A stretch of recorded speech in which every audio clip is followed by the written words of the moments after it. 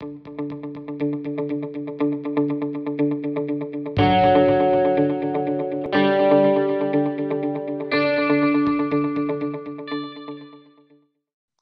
you everyone for joining us on the panel to discuss Energy Transition Initiative and Deep Decarbonization.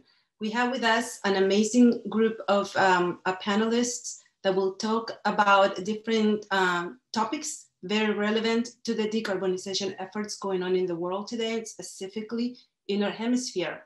So we will have discussions on technology at the regional level, at the country level, and at the community level on how the efforts are underway.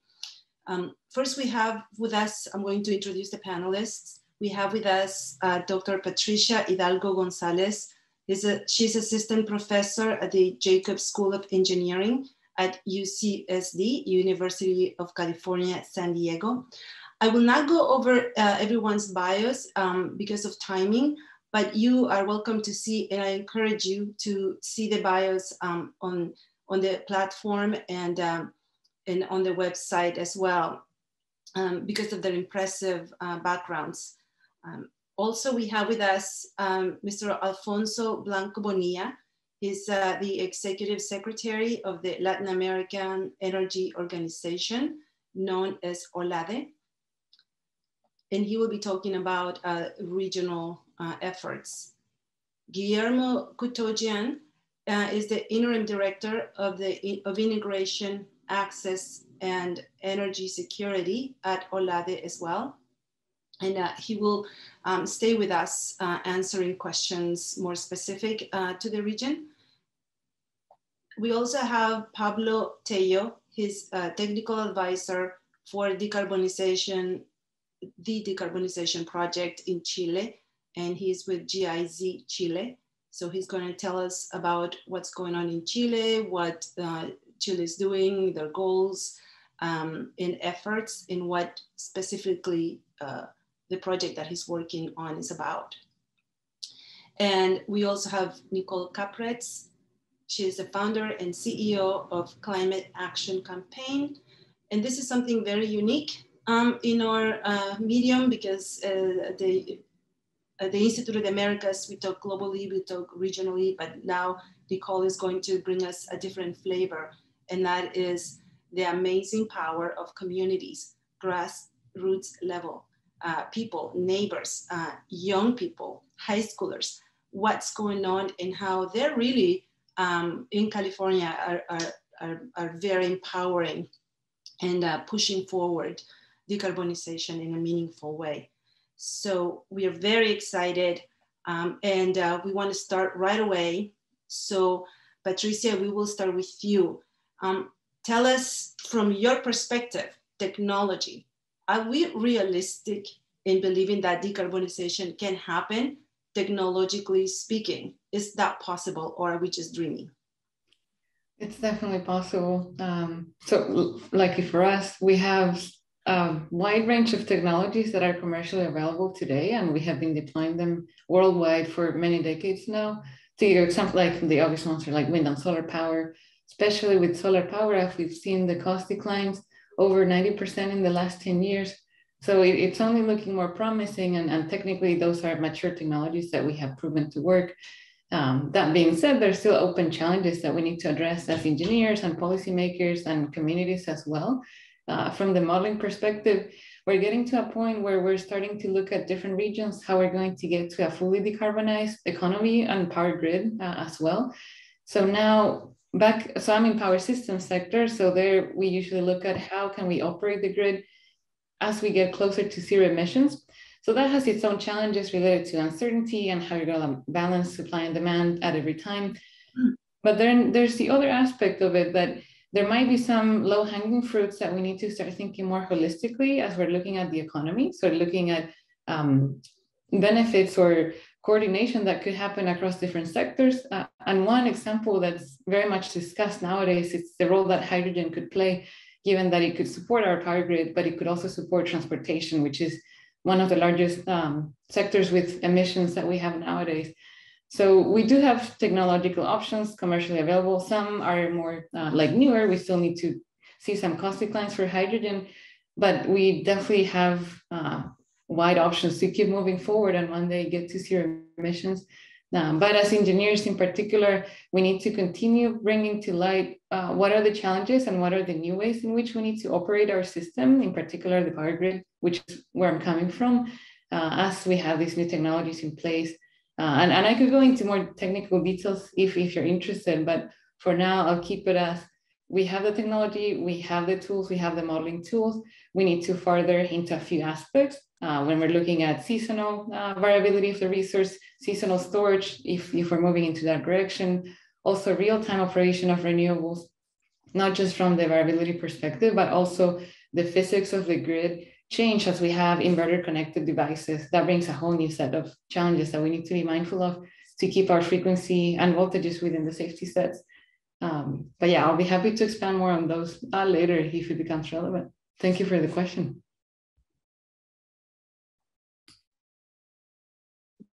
Thank you very much. It's very helpful. Alfonso, I'm gonna now give you the mic, and if you can tell us what's going on in Latin America. Is Latin America catching on to this? Are they moving forward? What do they need to do? Well, I always start my interventions with what is the actual situation of Latin America and the Caribbean.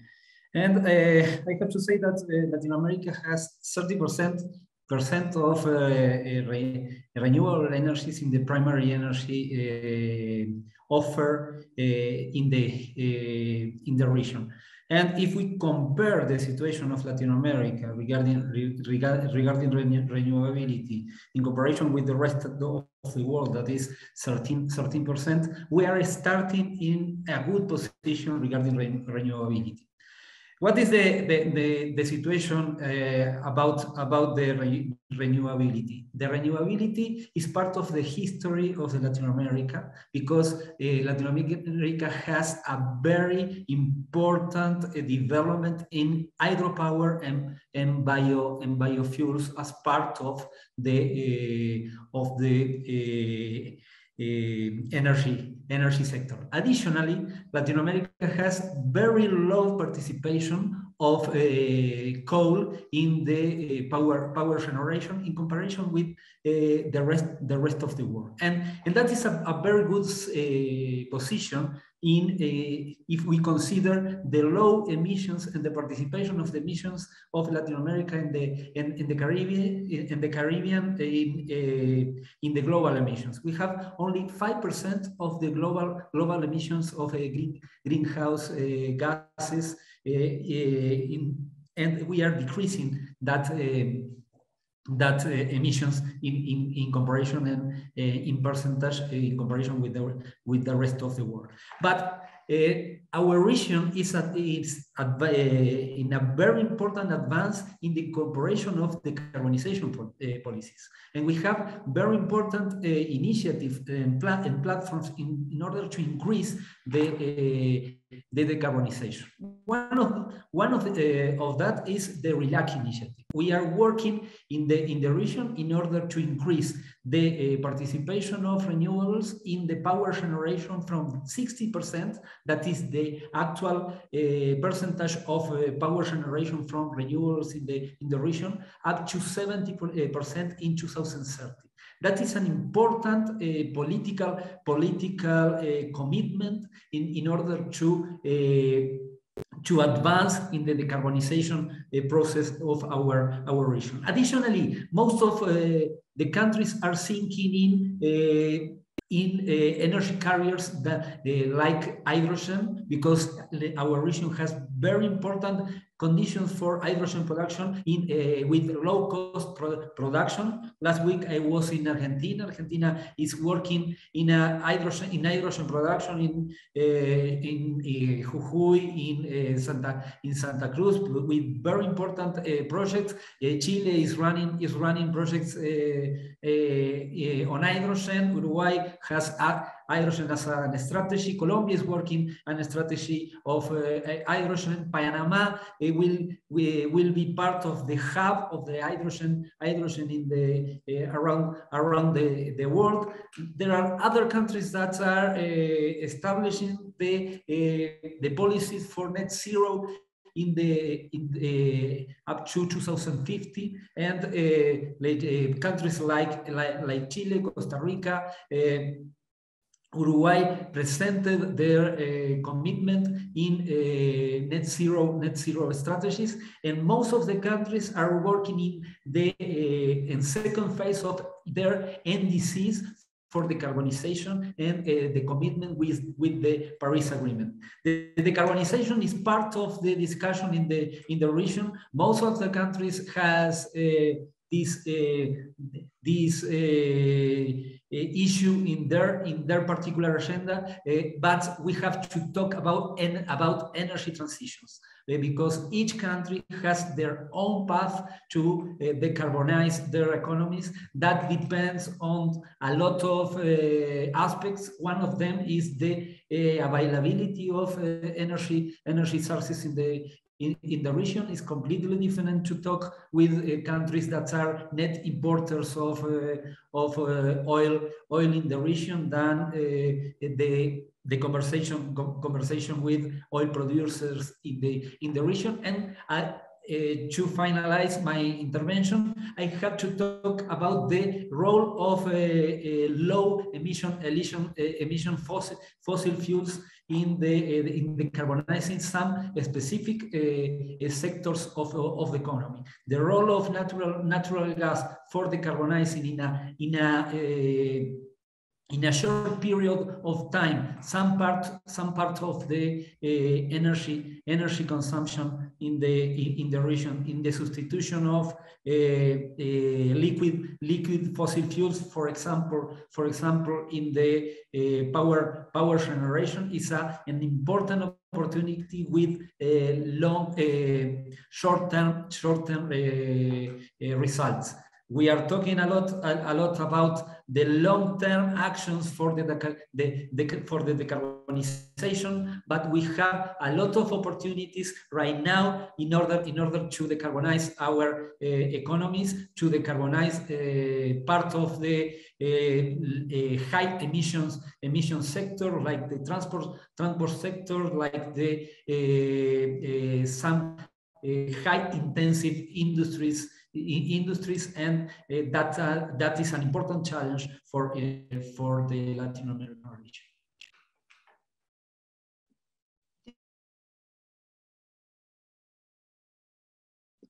Thank you so much. You're right. Latin America does have a very decarbonized electricity sector, but there's other things that you need to do, like transport, right, and agriculture, etc., etc. So now we go to a country level.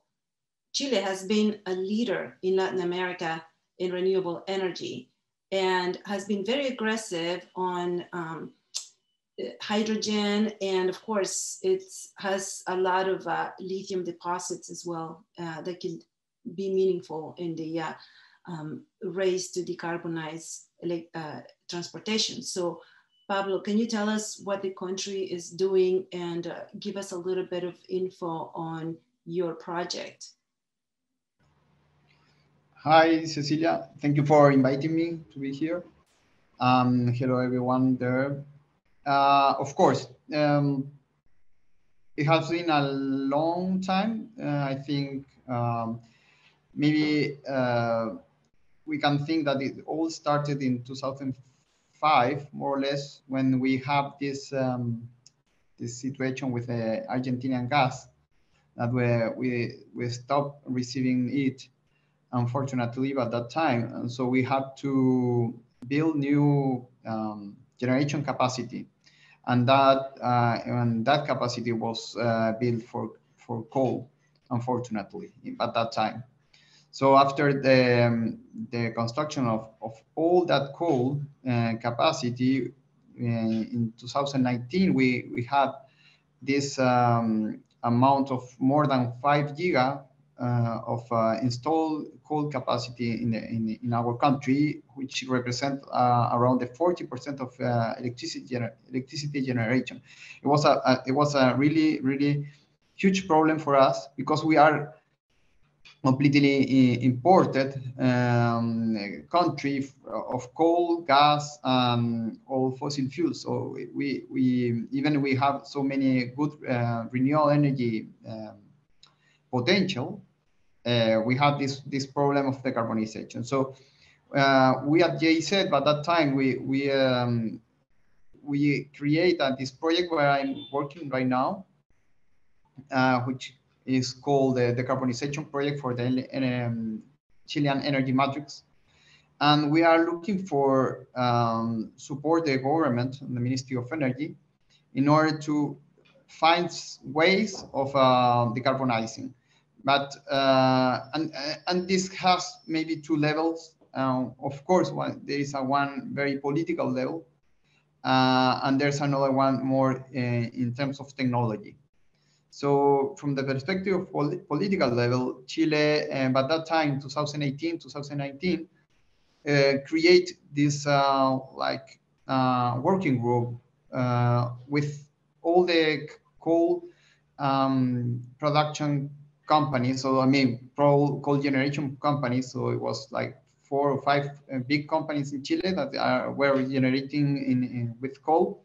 And the Ministry of Energy and GIZ was also working on that in seeing or looking for some like real and voluntary decarbonization phases from the perspective of economic perspective, and also because of political perspective, because we had so many places and small towns and sectors that were negatively impacted by the coal generation. You can we have like one very well known in Ventanas, also Coronel, also Huasco, that is I'm mentioning South, Central, and North Chile, and all those communities were negatively impacted by the coal generation. Even all these plants has the environmental permits for doing that. So we saw that, and by around the 2020 more or less, these companies signed an agreement, a voluntary agreement of phasing out the coal generation with for about 28 power plants, and it started very well. But you can say that in some terms, there are some issues related of the voluntary, because it's not like mandatory aspects. So there's we are still depending on, as a country, of the voluntary, or if it's possible to do this and to close the power plants, depending on each company, more or less. It also, from the regulatory perspective, the Ministry of Energy and the National Energy Commission creates a mechanism to have like an standby, so for paying the services of the coal plant as an standby service. So those companies, those power plants receive a payment for being there in case of an emergency, and then they have to be noticed, of course, before that. And from the perspective of technology perspective, which is more my issue right now, we realized, as Jay said, that there has to be some solutions in order to take advantage of what we have as an installed capacity, and transform that capacity to a new use. And then we have been doing with some companies very serious, detailed studies about how you can reutilize the power plant capacity of the coal, of course, and transform it not using coal, but using all the generators as in a solution that is called Carnot battery, which is for the people who is more like close to CSP, also concentrated solar power generation. Is like all the part of molten salts and the generation from molten salts put in place in a coal power plant, and the molten salt will be like melt by the electricity from renewable energy sources. That is a new way of using the power plants, and it's a very good also way to reutilize the asset that is already in place and is working, and you can use it without using coal. And also you have already mentioned, so Alfonso mentioned, you mentioned, and also I think Patricia mentioned hydrogen, and we are so deeply involved in the national hydrogen strategy, and working on those issues as a solution also for the decarbonization of Chile. Thank you so much. A lot going on over there, and I like the fact that you are looking at reusing dirty plants and turning them into a clean energy production. I think that that's happening also with geothermal and some oil fields even. So next we go to the community, and Nicole. I lost you for a second. So yeah, Nicole, tell us the power. It's kind of unseen. Nobody talks about that in these circles. You know, everything is federal level, maybe California because it's so big, but San Diego. So tell us what San Diego is doing and how powerful that's really being felt, not only in California, but everywhere else in the United States. Mm-hmm. Well, I've been in the political and public policy space for a little over 20 years, and I started at the national level. And my first takeaway, you know, in Washington, D.C. was how removed the national politics is from the ground and the people and the community. And I just personally didn't like that there was kind of no tactile connection and really just no voice from the community that was giving sort of the reality of people's experiences on the ground and their stories. But as importantly, it was clear that if you don't have people on the ground who are kind of making that consistent push and requirement, frankly, that their elected officials pass bold policies, it's really hard to make transformation happen. And regardless of the technology, regardless of, you know, people in the field who acknowledge that they're better in different ways, you need that grassroots and groundswell of the lived experience, again, of community members, in my experience, to really get elected officials moving and frankly feeling empowered, because I've worked for 3 different elected officials now, and they all share a very common denominator, which is they don't lead, they follow. There's really an overarching principle I live by as an outside advocate, and when I was on the inside, is that you really have to, again, build that grassroots support and let the elected official know that they're not going too far out ahead of where the community is, right? And they don't really know, they're not really sure. So it's up to organizations like mine who organize and build coalitions to let the elected official know, like, this is, you're in the right, you know, space, so that they feel like they can do things outside of their comfort zone. But what happened in San Diego is that as I was working for the mayor of San Diego, I was able to develop a kind of groundbreaking climate action plan that had this goal, and a legally binding goal of 100% clean electricity by 2035. And so needless to say, everybody at the state and everybody across the country is like, that's cute. That's a good, ambitious goal. It'll never happen. And, you know, I had to get the mayor comfortable, needless to say, that this was outside of his comfort zone. This was outside of what sort of he was hearing was possible. And nonetheless, he supported it. And then, the next mayor supported it. And what we did, and then I went on the outside, I left City Hall and went on the outside and really built that base of community members throughout all the sectors and throughout all corners of San Diego to say, this is something that we really want to happen. Don't water it down. Like, let's be the model. Let's push the envelope.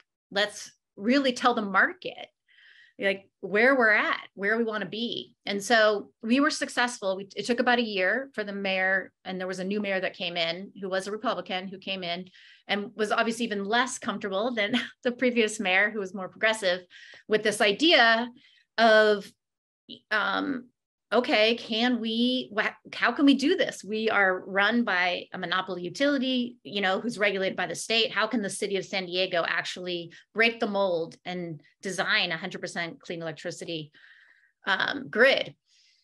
So we paired that goal of 100% with this new, California allowed program called Community Choice Energy, where you're really sort of flipping the switch and flipping the model and having the community in charge of their electricity choices. And that took about 5 years. But after we passed this and built the political will and the community voices to support 100% clean electricity, and more elected officials started embracing it, they started running on it. It became part of their platform. It became something they were proud of, badge of honor. They went to higher office with it. We then had to spend a lot of time building the community support, again, for really radically changing how electricity is not delivered, but how it's procured. And so that's how we started San Diego Community Power, which is how you get to 100% clean electricity, because they're still regulated under the Public Utilities Commission in the state of California, but they have a lot more autonomy, and they can not only procure 100% clean electricity, but they can set the price. And they can also, I think, kind of the most exciting part of the program is that they get to reinvest the revenue back into the community. Whereas with the traditional utility model, the utilities are like, that revenue is for our shareholders. This is not a shareholder-driven model, it's a community-driven model. So it just really is kind of reinventing what's possible. And so it wasn't just reinventing what's possible in terms of who's making decisions and where decisions are made and who's making decisions, but who's benefiting. And I think, in listening to the previous speakers, it seems to me like the only way forward is to go from the ground up, is to start with the local, regional level, building the public support for, radically reimagining what's possible, and then pushing the elected officials, at the local level, to the regional, to the state, to the national, to sort of think outside the box. And the example that we have in being successful that way is that once the city of San Diego, which is the 8th largest city in the country, adopted 100% clean electricity, even though, again, in the academic world, in the utility world, everyone's like, it'll never happen, blah, blah. What happened is that then all the other big city mayors of the top 10 cities in the United States, there's a friendly or not so friendly competition amongst all the mayors. Chicago, Boston, LA, New York, they all watch each other, right? Top 10 cities, they're massive populations. They all have higher ambitions. Needless to say, they probably all think they're going to be president. I mean, I'm not even kidding. So you play into that, and they all started saying, as soon as San Diego's did it, they're like, wait, sleepy San Diego? What's happening? Because we were the first city in the country to say we were going to do this. And suddenly all these other mayors start, raising their hand, we're going to get 100% renewable electricity, and it became this ripple effect. And I think that's why I really truly believe in kind of the ground up. It just really became kind of attractive. And then we had the state of California. The state officials are like, wait, what? These big city mayors, they can't get ahead of us. I'm going to be the president. So then the state of California assembly members and senators were like, no, we forget San Diego. The state of California is going to get to 100%. And then the state of California did pass that 100% clean electricity law. It's not, it's carbon free, I think. It's a little more nuanced than 100% renewables. But then all these other states, Hawaii, New York, started saying, wait a minute, California, no. And then this ripple effect, this competition amongst first cities, then states, And then at the national level, you probably know that our current president has embraced also 100% clean electricity by 2035. Now, of course, it's very complicated and it's going to be, it's not talked about as openly anymore. But I think the point is, where did it start? Where did the momentum begin? And who drove it? It was definitely not top down. It was 100% bottom up. So again, it's going to be a long pathway to 100% clean electricity, but Biden talks about it. And for the activists like me who started this movement in, again, sleepy San Diego in 2013, to have the president of the United States literally embrace the exact same goal of 100% clean electricity by 2035 is wild, And so, we really lean on that as a model like this. We really can create that. You can not only kind of be bolder at the local level and innovate and experiment in a different way. And a lot of climate leaders at the UN would say the same thing, that's, you kind of need to use the opportunities at the smaller scale to, figure out best practices, take the best, leave the rest. And then you want to scale and export it. Like you just have more the luxury really at the smaller scale than you do at the bigger scale. There's less at stake, and you have, again, you just are showing what's possible. But that's so that's the model we continue to pursue. With there's so many sectors to decarbonize, right? So my organization does, and now we're in 2 counties in California. But we sort of say, let's just let's push, there's no reason not to. And at the same time, let's make sure the community is there with us, because the minute the community starts opposing is when the elected start walking back, their commitments, or they start getting afraid. So our job as an outside nonprofit NGO is to just make sure the community is still educated, aware, and talking to the elected and saying, yes, we want you to do this. We have your back.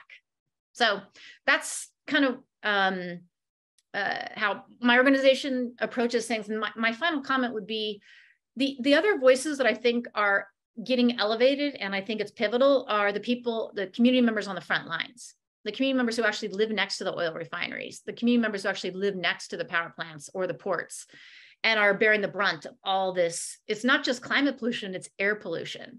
And that air pollution, as many academics and scientists have are now screaming from the rooftops, it is killing people, literally.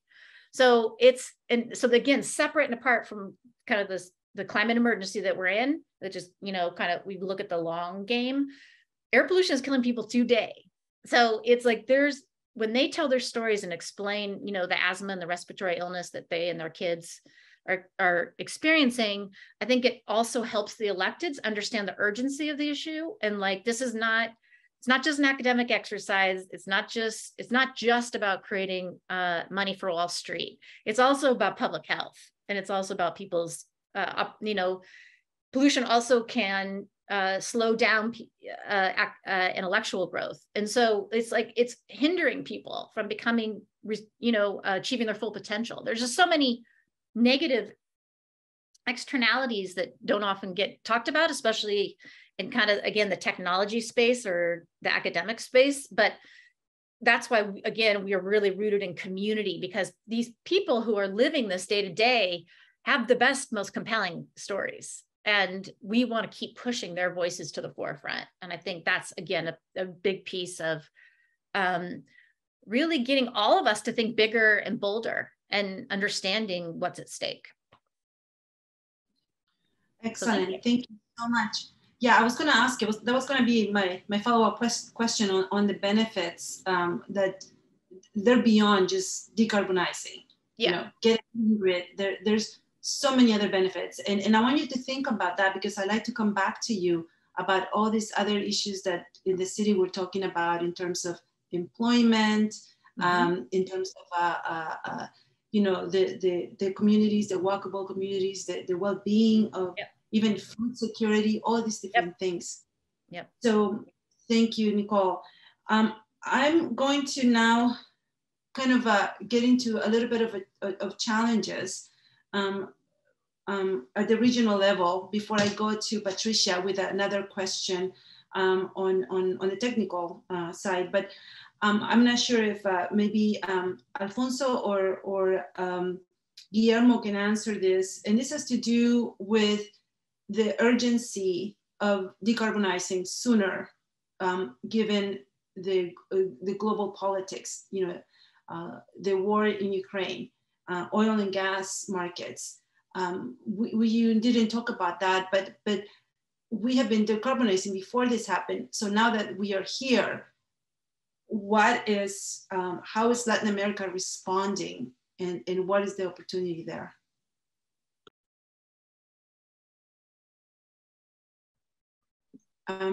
Alfonso? Yeah, if you yes, okay.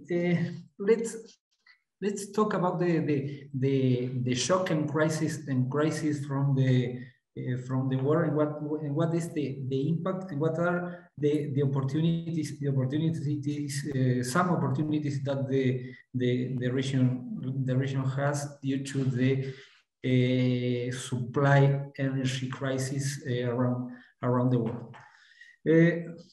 First of all, there are some bad world signals due to the war. One is the decrease of the decarbonization process all around the world, because the consumption of coal had increased a lot during the last period, and some regional producers of coal now are selling coal for the rest of the world in a process of bad situation regarding the decarbonization, because the energy supply using coal during this year, and due to the Russia-Ukraine crisis is increasing, and that is part of the role of Latin America. The production of coal from Colombia, for example, is completely providing part of the demand in part of Europe of coal for electricity production, and that is a very important issue to highlight. The other issue is, with very high energy prices in the region, and with very high oil prices, international oil prices, there are some resources in the region that are in conditions to start operation again, that were a little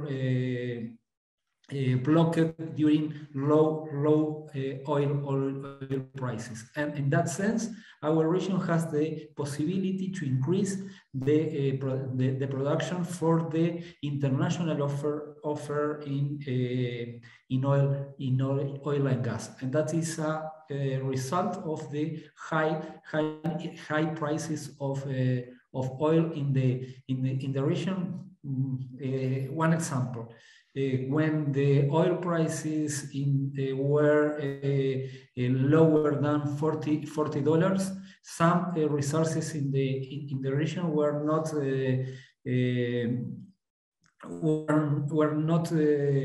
possible to produce, like vaca muerta in Argentina, other resources in the region, and that is an important impact that our region has, and a new opportunity to some extractive industries in the region.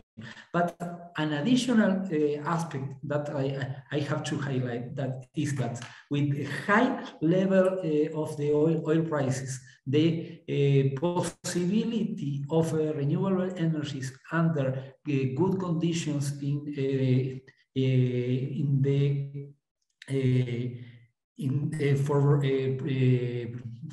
the prices for the renewable energies are very competitive in the renewable energies in the region due to the high level of oil prices. Additionally, I have to add that there's a very important impact in the local market, regional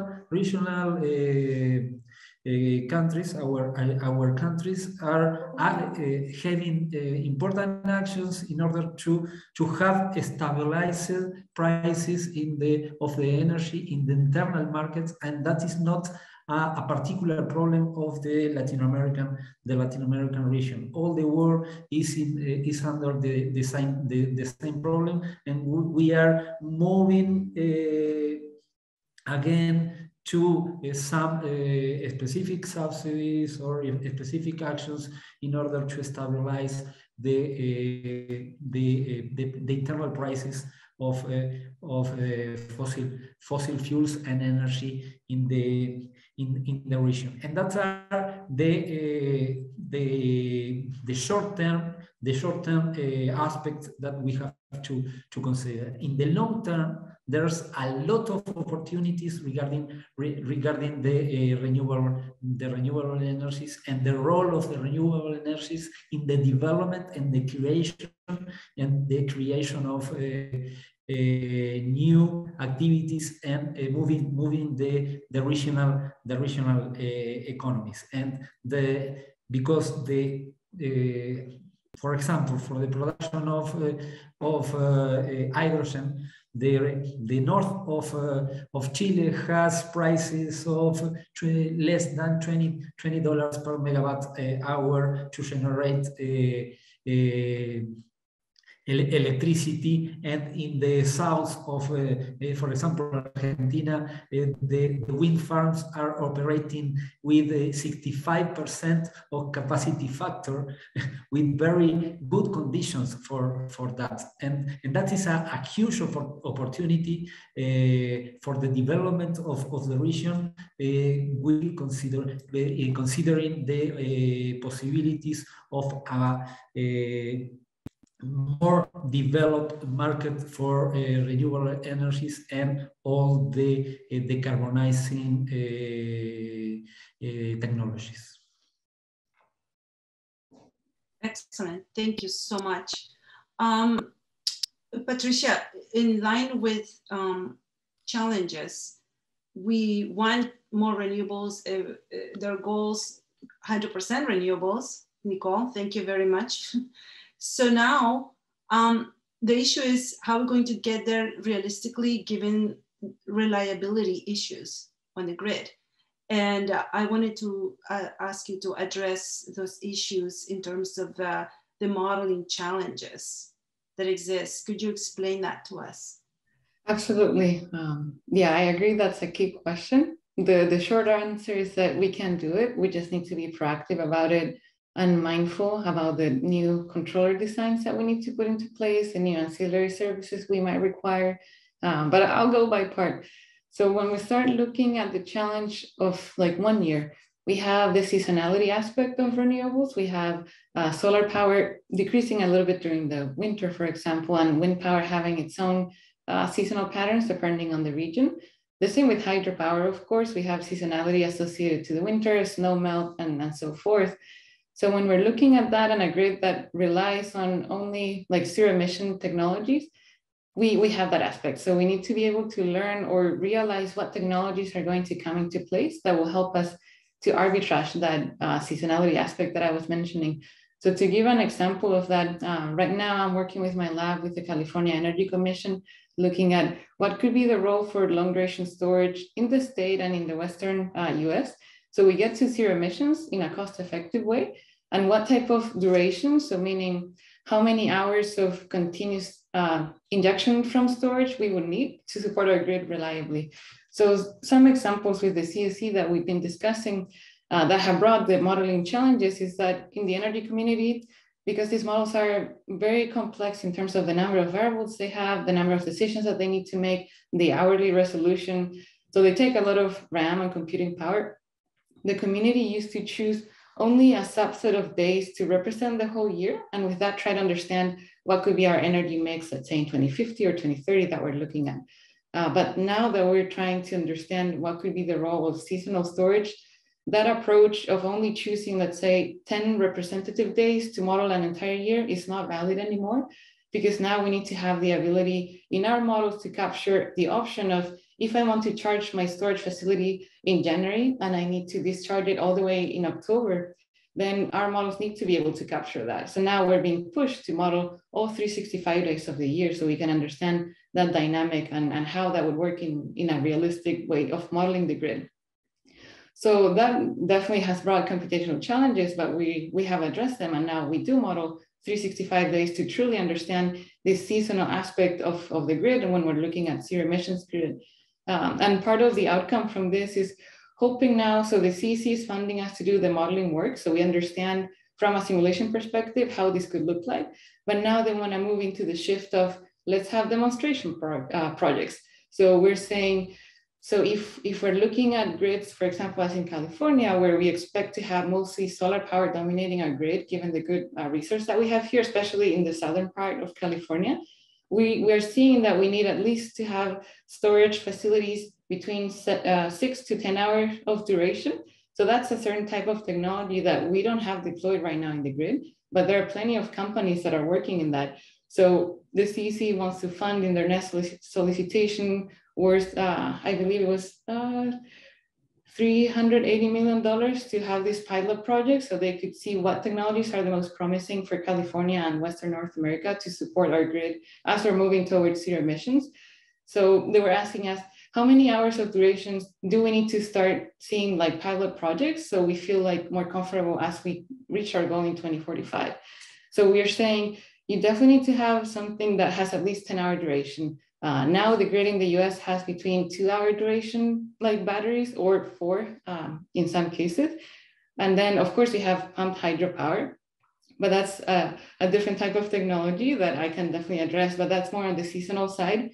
But it has geographical constraints that we cannot deploy everywhere. And in the US, it's said that we have deployed everything we could. However, there are people that are thinking of other ways in which we could still leverage that technology with new designs. But I leave that out of the question and looking more at what could be the roles of other technologies that we haven't tested yet. And then as we're moving towards this shift of 100% renewables or zero emissions grid, that they're not synonyms, but I'm just saying as if they are for now, we need to be looking at other type of durations. So in our simulations, we see if we are able to reach with R&D much lower cost targets for long duration storage, we could be seeing seasonal arbitrage where our batteries or storage, more broadly speaking, will start charging and then discharge during our peak demand. So for California, that would be during our summer, or if we're looking at Western North America, that would be in the summer and in the winter as well because of the heating loads. So in that case, we are looking at like 400-hour duration storage. And those are technologies that we don't have right now deployed other than pumped hydro, that we have some that definitely supports our grid substantially. So then the CEC is looking at, well, then let's put a solicitation so then we can start understanding what companies are arising in this space that they could provide the support that we might need moving forward. So that's on the seasonal aspect of it. And now if we look at the real-time operation, we have another set of challenges in terms of modeling and actually operating the grid. So one aspect is keeping our operational variables within the safety set so we don't end up in a blackout scenario. And one of those key variables is frequency. So that frequency, when we plug at home, we have the 50 or 60 hertz, depending on what country we are in. So that frequency, it's very important in the grid to stay within the safety set. And depending on the region is how much you can deviate from those, let's say 50 hertz that you're operating at. And then what's the relationship with renewable energy to that? So what happens is that historically in the grids that we've had until we started incorporating more renewables, the way that the frequency would operate or how that frequency would change over time was very easy to control, and it would vary very minimally because of the physical characteristics of thermal power plants. They have this like inertia rotating that would support the grid in the frequency when it would deviate. and frequency deviates whenever we're not able to exactly match our demand and supply. And it's really hard to predict our demand, of course, so there's always some like variability in our frequency. And when we're having mostly thermal power plants, even though we would have this small variability in our frequency, given the physical characteristics of them, it would be easy to kind of keep it within the safety bounds, that frequency, unless something large would happen if a power plant would go offline or something of those lines. But now, as we're moving towards more renewables, this is changing. It's changing basically the differential equations that govern the behavior of that frequency. So without getting too much into the technical side, what it means is that now, whenever we have a mismatch in supply and demand, our frequency can deviate a little bit faster. So from that faster deviation, it could lead us to a critical point where we're saying, okay, we're going below our safety set for the frequency, so we need to bring it back quickly. And as we have more renewables, these dynamics of the frequency are a little bit faster. So even though that's a new engineering challenge, we do have answers, and the community has been actively working on this, on how now we can have our inverters that are based on power electronics now facilitate bringing our frequency back to the nominal point. And given that it's not a mechanical system anymore, but we're moving towards solar panels that are connected through an inverter that have power electronics, those are very easy to control. They are very fast. So whenever we see a frequency deviation, we can have the power to also bring it back very quickly to the nominal point. So even though renewables were bringing this issue, frequency now can be a little more volatile. At the same time, they're bringing the answer. Now we have more controllability from power electronics versus with thermal power plants, they have a lot of inertia. So it's really difficult, and in some technologies impossible, to make them shift their power injection from one point to the other. And the same with batteries. In terms of renewables, they are very quickly to respond and operate, so they can fully support as our frequency deviates to bring it back to the nominal point. And in terms of understanding this like stability aspect of frequency and avoiding blackouts because of this, there's a lot more work that we still need to do as engineers. Some examples that are really good are in islands. For example, in Hawaii, as they're moving towards 100% renewables, they don't have this backup that California has. They're an island, so they're alone with their own electricity grid. So they have to come up with control schemes that are quick enough so their grid is reliable and doesn't fall into a blackout. And I like to mention the Hawaiian example because opposed to other countries that have a high penetration of renewables, for example, in Latin America, we have a lot of hydropower, and that truly helps with this aspect of stability in our frequency. The same with other countries like Norway, for example, they also have a big proportion of hydropower. But Hawaii, it's a much smaller scale, so they don't have that benefit. So they're mostly looking into solar power. So they're looking into solutions, and we're seeing that it is possible, but we need to be very proactive, especially with our grid codes. Like, what are going to be the requirements that we have to put in place in the grid? So every new generator that we bring online can actually help us operate the grid in a stable way. And the other aspect that it's a challenge for modeling, but also socially, that I wanted to bring up, and I'm so glad to be meeting Nicole today because I think it has a big component on the community. It's a management of distributed energy resources. So that's a huge part that could play a big role in decarbonization, especially for more context, in California, we have a high proportion of solar power, and 30% of it comes from distributed energy resources. Even though deploying rooftop PV, it's a lot more expensive than putting like a solar utility power plant, like in the desert, for instance. But despite that economic difference, people are interested in investing in this. There are programs. There's the interest to have this like local clean energy. So that's driving having more distributed energy resources. And when we're looking into that, there are benefits that people can see right then at their homes, because then if they can self-generate their electricity instead of having to pay the bill to the utility, there's definitely an incentive for that. And as costs have been declining, this gets more and more convenient for them. And taking it one step farther with FERC in 2020, passing that ruling, FERC 2222, where they basically said that now to participate in the wholesale electricity market, before you only had to be a power plant, so basically a big investor owning a power plant, but now distributed energy resources are allowed to bid into the wholesale electricity market. So that's a huge game changer for them. But what's stopping us from truly tapping into that opportunity is having the market reform at the local level. We have the utility in between, and of course they have to help continue operating the distribution network in a safe way. But we also need to start seeing these changes that we need more in the local neighborhoods, cities, states, and so forth. So then these communities can actually participate with the solar PVs that they might have on the roofs, and then not only serve their own electricity, but start injecting electricity when they have excess, and especially as they can help the grid to be more reliably. And one really big example that sadly we've seen in California so much over the last 5 years, it's the wildfire season. So now this is a reality. We're facing this. Unfortunately, climate change got too far and we're doing our best, but now we need to come up with a strategy how we're going to operate our grid. What is mind-blowing to me is California. If we think of it as an independent region, it would be, I think, the top 5 in terms of GDP worldwide. So we are very rich. And how come we're having blackouts? It's something that it's hard for me to understand and accept, because we definitely have the intelligent people working here. We have the resources. It's a matter of redesigning this and putting it into action. So bringing that back to distributed energy resources, if we're at a risk of wildfire and we need to shut down a certain power line, then if we would have the capacity to locally generate our electricity, we would avoid so much stress and loss of millions of dollars that we've been having.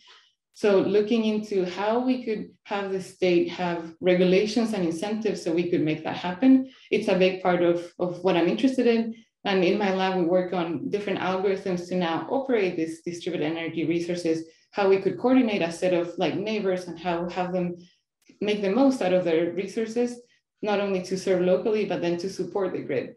And this aspect of local neighborhoods to support the grid is something that is unexplored yet in terms of regulation, and we need to move in that direction if we want to take this more seriously. And some examples of that, it's, as Nicole was saying, it's really important to test it in a small scale, so then you remove risk and people feel more comfortable. And at UCSD, we have this huge microgrid that powers, I believe, 90% of the load that we have at UCSD, and it's around, I think, 50 megawatts. So it's almost like a small city, just a university. So with that, we're trying to understand how we could manage these DRs, what's safe, what can we do to support the grid in terms of frequency regulation and other questions.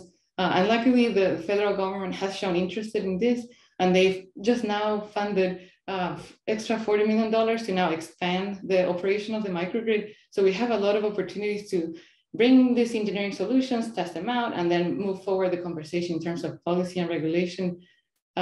So Nicole, if I may add a question towards the end, I was wondering if you work with communities in that aspect, because I'm super interested that this doesn't stay in academia and we push it forward, because we have found ways in which we could operate our PV panels in a way that people can get the most out of it, and we can even reduce the cost of the distribution network. And now we need to bring the utility on board as well. So there's a lot that we need to do. Yeah. Can I comment real quick, Cecilia? Yes, please. Yes. Yeah. Oh my God. I love that whole, I was hanging on every word, because we kind of knew if we put the 100% clean electricity goal out there, you and many others would figure out how it can happen.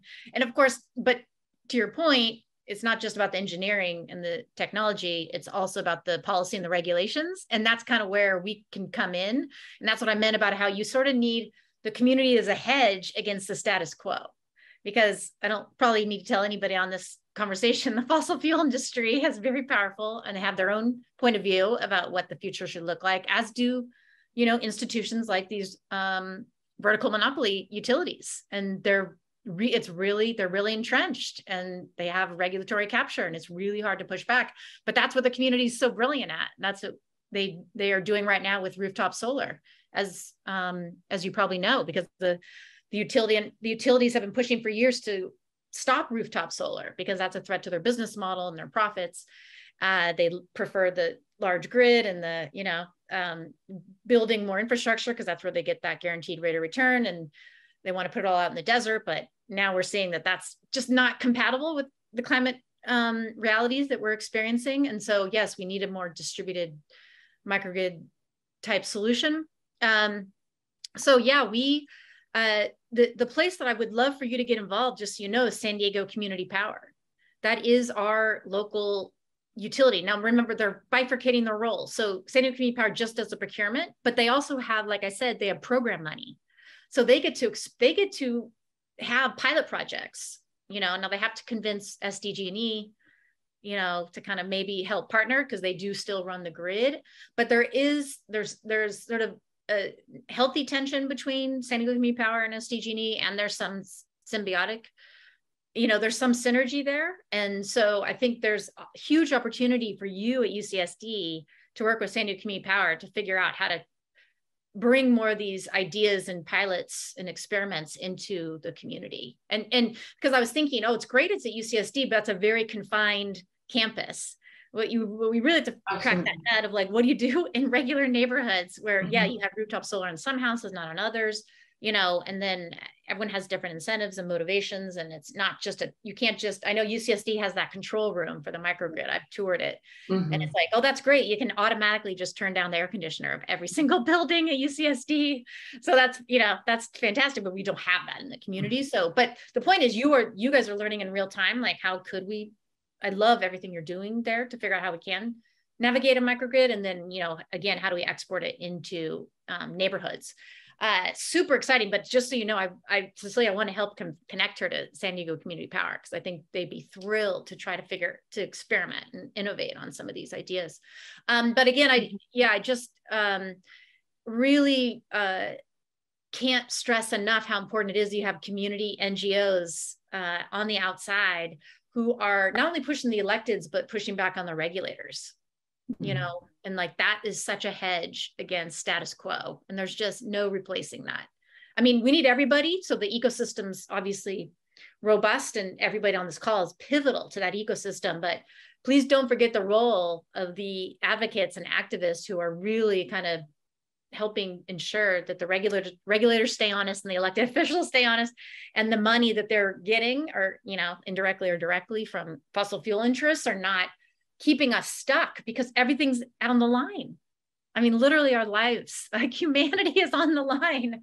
So we have to break that political logjam that obviously we see at the national level still today. I mean, it's painful, very painful how powerful. They have one senator that is, you know, basically vetoing any kind of progress on clean energy, and not just clean electricity, clean energy in general. That's unbelievable. It's unbearable to think about when anybody who has kids in their lives 5 or under. I mean, it's just, I can't even think, it stresses me out just thinking about their future. So anyhow, yes, the partnership would be great with the community and the academics. That's the bottom line. Yeah, thank you so much. No, and funny that you ended there, because also what Patricia was talking about, technology is there. You know, right. I think funding is there. I mean, Wall Street has more money that they can do, they can know what to do with. So it's not a lack of funding. So what we need is political will, right? Yeah. Political leadership. And Pablo, now I'm going with that question to you, because you just had a change in precedent. And I wonder, you know, for some of us who are not keeping close attention to what's going on, how is that shift happening? Can you see decarbonization getting even better, or maybe there's a pushback? What did you see? And also, if you can also talk a little bit about the challenge, because I'm talking challenges here, the challenge that Patricia was mentioning with what we need long duration storage, and in your work with hydrogen there. Yeah. Okay. Tricky question about the change of president. I will explain. Due the war and what Alfonso mentioned, and also maybe Guillermo is going to mention as well, we are had some troubles with energy supply and gas, and that's and also because of lack of water, because of climate change. We have been seeing reducing our hydropower generation in the last, I think, 10 years, or even more maybe. Unfortunately, we have but 10 years ago, we didn't have this kind of troubles, but nowadays we are struggling with all of type of problems. And that means that, for instance, that one coal power generation unit was that it was planned to be closed by three days ago. I mean, May to 2022. It was not planned to close, and the National Energy Commission asked them to still open generating with power with coal, because of, we don't have so much generation power capacity. I mean, steady power capacity, not renewable. So in terms of that, what maybe Patricia mentioned, we identify all these kind of issues in this project we are working on right now. So one of our output is renewable energy integration in the more like wide way. So we are looking there different ways of for helping the renewable energy generation to increase the amount of energy we can generate with them. And that has, of course, some maybe regulations issues. We have to adjust and work together with the Ministry of Energy, with the National Energy Commission, and also with the generators, in order to find ways of to expand the generation of electricity from renewable energy sources, but under new regulations, because sometimes you have maybe ancillary services you can provide with the renewable energy, or for instance with inverters. And nowadays our market is not so developed in that way. We have already an ancillary service market, but it's very in first steps. So we have to like work in that sense, helping the generation from renewables.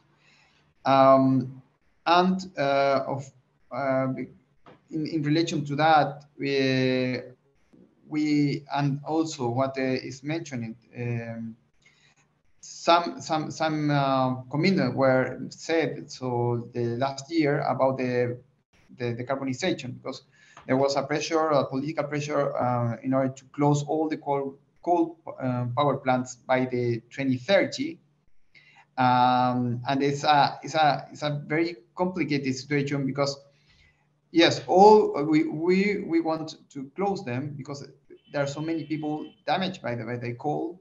I mean really damaged. So the quality of life, they cannot live there. There are some people even dead because of the impacts of negative impacts of coal. So local communities. But in the other hand, you want energy. All the people want energy. So with the pandemic, the energy consumption curve change. All the parameters and the hours of the day that we need more electricity change also, and we have to do something with that as well. So we have to find a solution, which is not very easy. We can have, of course, we do have gas, and Alfonso mentioned that maybe the gas can be like a starting point.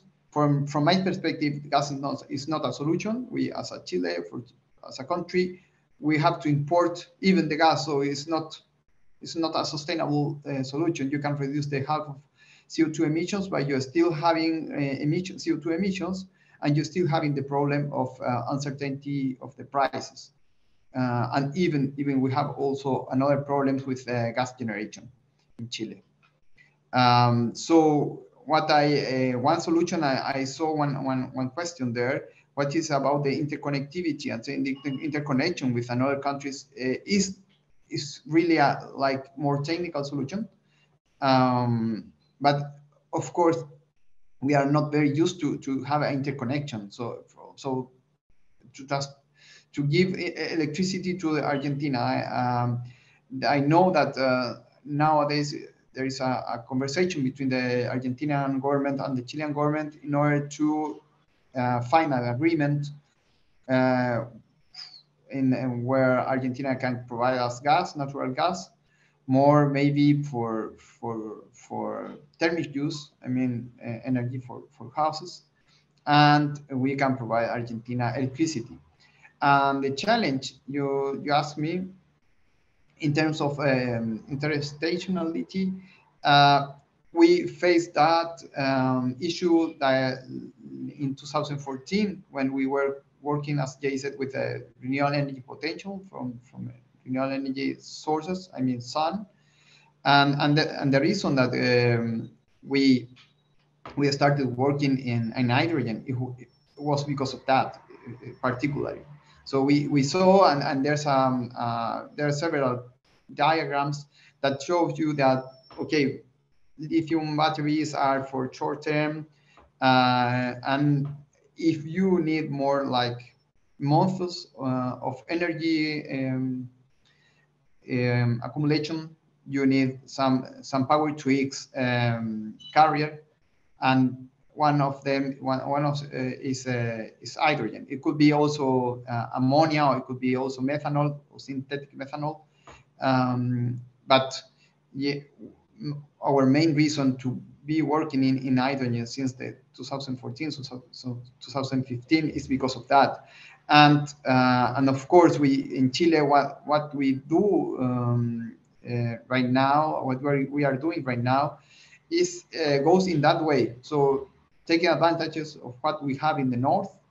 I think my perspective, very personal, is that we have to concentrate all the efforts to use the hydrogen we can produce in Chile for local uses. I mean to not. We have to be focused on using that hydrogen in all what we can. I mean, of course, economically it's difficult, but in terms of energy security, in terms of also in uncertainties of prices of everything, because energy, so fossil fuel affects all the economy, so affects inflation rates, affects all transportation costs. So if we can be independent of that as a country, not only Chile, it's applied for every country that can provide their own like fuel or green fuel, which could be hydrogen. It's a matter of security, local security, and also it can fight this problem of inflation that is affecting right now the whole world. So for us, I think it's a really, really incredible benefit to have the sun and also the wind in south. But we have to focus all the solutions in local, for instance, transport, heavy duty transport. I think Alfonso mentioned that, or even Patricia. We can, and the hydrogen, maybe you have heard about that.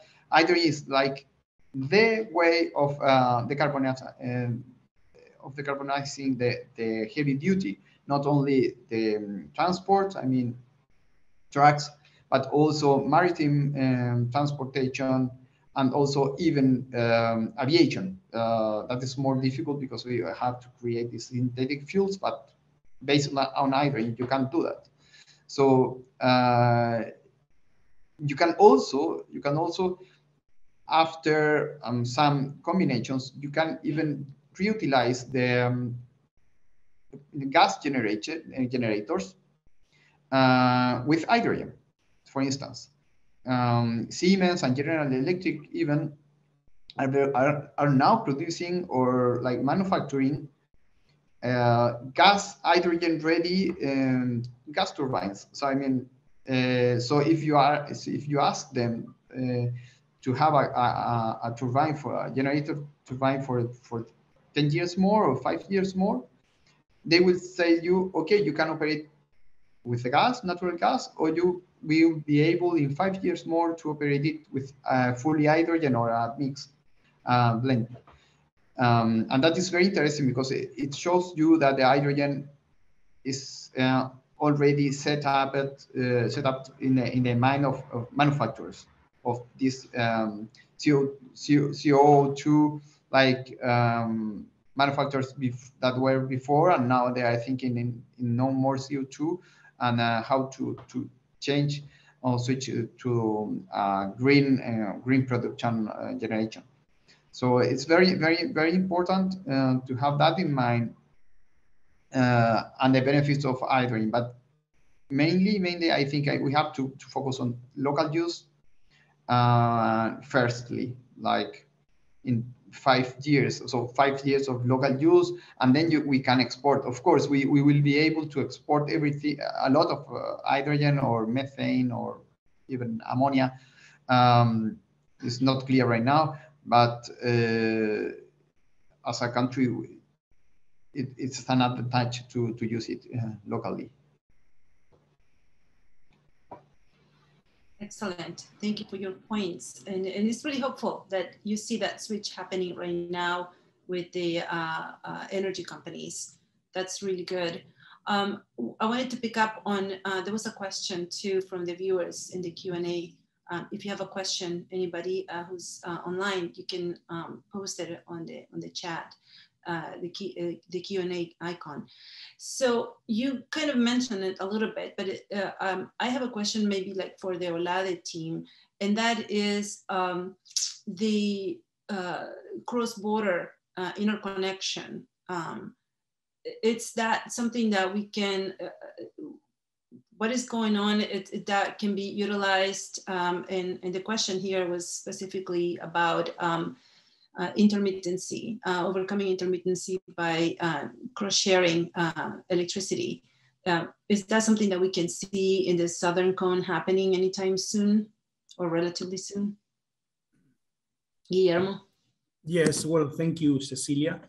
Well, I was looking at that question because that's exactly what we are working here from OLADE with our colleagues of the IDB, the International Interdevelopment Bank, and with the countries of the Southern Cone. We are working on an initiative called CIESUR, which is electricity interconnection for the Southern Cone, which involves Argentina, Uruguay, Paraguay, Brazil, and Chile.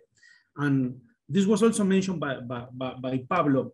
The idea is to not only to interconnect two markets, but the whole region, the whole sub-regional, the Southern Cone. Because what we have seen until to now these days is that there are good relationships, bilateral relationships among the countries, Paraguay with Argentina, Paraguay with Brazil, Uruguay with Argentina, Uruguay with Brazil, but we are lack of a sub-regional market, sub-regional market. So when we trade electricity, that trade is bilateral. And we are trying to move forward, one big step forward, to create a sort of sub-regional market and to try to give more and less heavy or less burden to the intermittency. So if we have a sub-regional market, for example, the surplus that we could find, for example, wind surplus that we could find in Uruguay, or solar surplus that we could find in Chile, it could be traded using the electricity network in Argentina to other neighbors. But for that, we need a lot of regulatory framework change, because the framework of the electricity markets in the South is still a framework that it is also always seeing the bilateral trade, so we need to move forward on that. But we are working on that, and the countries are embarked in this project. So for that reason, I would say that this is a good project, and it is not new in Latin America and the Caribbean, because we have the CIEPAC market in the Central American and the Central American region, and we also have the CINEA market, which involves from Colombia to Peru and the electricity regulation. What is new, perhaps, in CIESUR, in the Southern Cone, is that what the countries are foreseeing is not only an electricity market, but also an energy integration market, which could also include natural gas for the near term, and after that, hydrogen. One of the things that Pablo mentioned and Alfonso also mentioned is that we have in the southern cone infrastructure for natural gas, connecting infrastructure. For example, we have 7 natural gas pipelines from Argentina to Chile. And when can we say that that could become in the next few years as a stranded asset? But if we develop an hydrogen market in Chile, in Argentina, there are countries that they have, Chile has a national strategy, Argentina is working on a roadmap. So if we will have that in the next few years, we could use those infrastructure that could be mentioned, for example, as a stranded asset. We could use them for trade hydrogen or for move hydrogen from the centers of production of those hydrogen to the ports for the export market. I concur with Pablo, what you said, that maybe we should, or our countries should point first to a local market of hydrogen. There's a lot of hydrogen to be replaced, for example, in heavy duty vehicles, in heavy industries, in river transportation, not only maritime transportation, but also fluvial river transportation. And that is one of the main topics that we use the green hydrogen. There are also, of course, there are also other strategies, for example, like the Panama one, that they put it on a hub to export, or the Colombian one. Going to something that Alfonso said previously, and it was something about the question that you asked him that I would like to improve a little more, if I may, is about the countries and the decarbonization process regarding what is geopolitically now going on in the war, what is happening with Ukraine and the invasion of Russia, the Russian invasion of Ukraine. What we will have, or what we are going to have, I believe, in our region is a sort of dual effect. In the first time, or in the near term, we do have some producing oil and gas producing countries that could benefit from this situation. For example, think about Venezuela, that maybe Venezuela could go again into the market with this kind of oil prices. And if there is a sort of, I would say, less regulators or less sanctions on the Venezuelan economy because of what is happening now in Europe, that could be a market that could perhaps get a revival. Think about Mexico, Ecuador, the Argentinian, for example. Argentina is a net export of crude oil.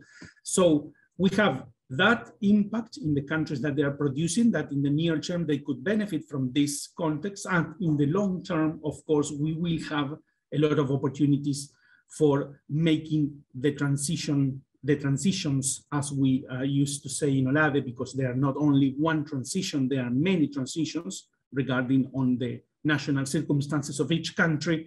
So we could move forward, or we could move further to the transitions and more rapidly. But not in the near term, but in the medium and long term. So there's a complex scenario for our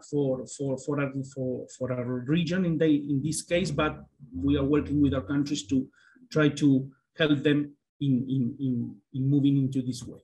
Thank you. Thank you so much. So now we're going to get into the issues of community impacts.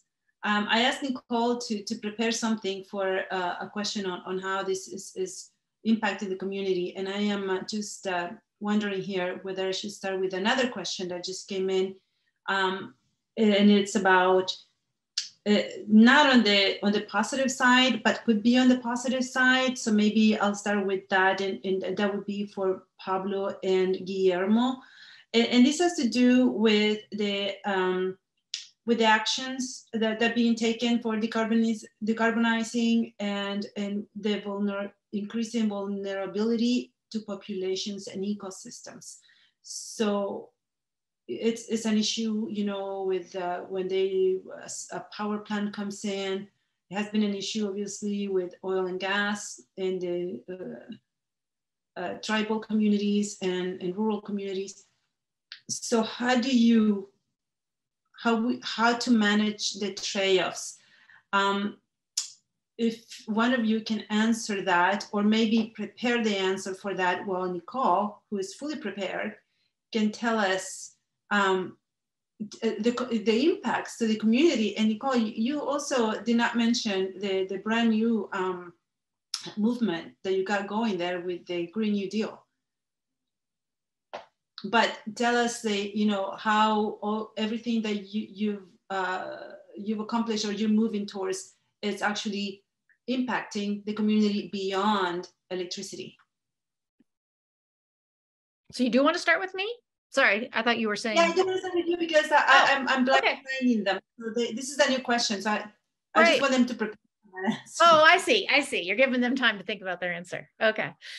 Yeah, I mean, so when the city of San Diego developed their climate action plan for 100% clean electricity, it was system-wide, it was community-wide. So it wasn't just about the electricity sector, it's also about emissions from transportation and from waste and from buildings, which I think many people know is like the new frontier is how do we get gas out of buildings? Because gas pipes are going to every single building, home, industrial, commercial, everywhere. And that's a huge problem.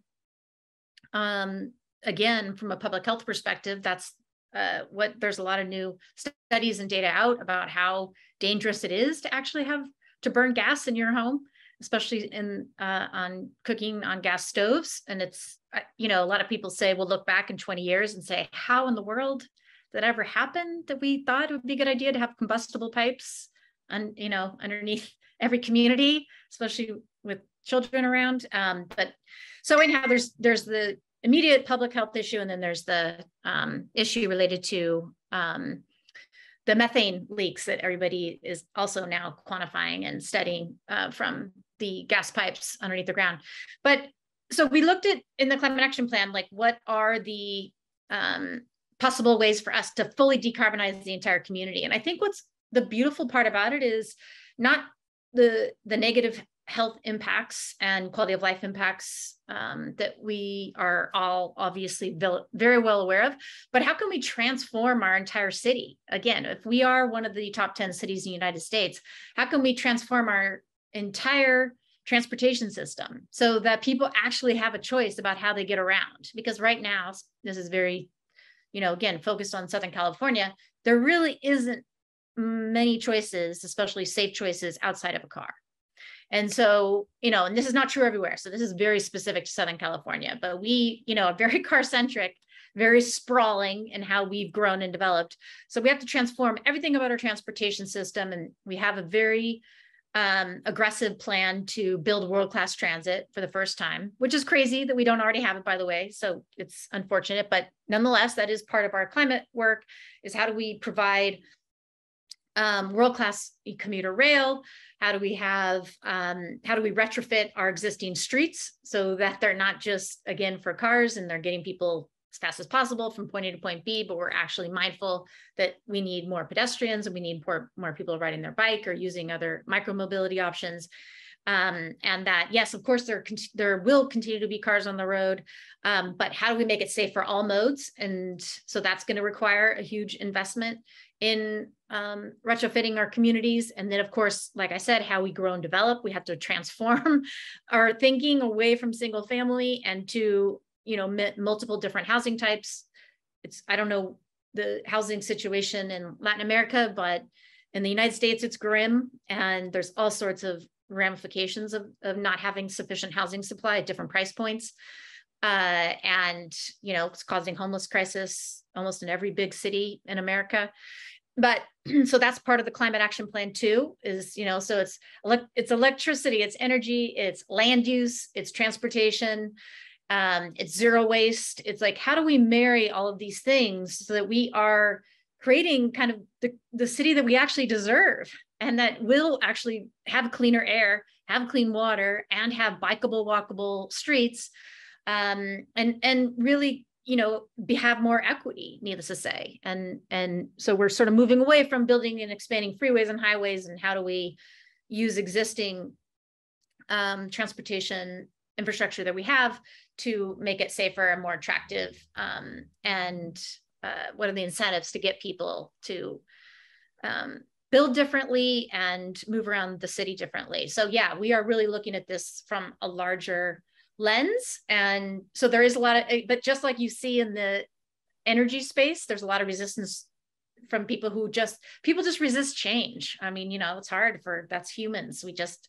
We like our little, whatever routine we have. It's hard for us to break out of that point of view and see that actually we could, again, reimagine what's possible. So started talking about what we are doing on the electricity grid. And now we're trying to figure out how do we, again, figure out how to transform our streets, how to transform our waste collection, how to build differently.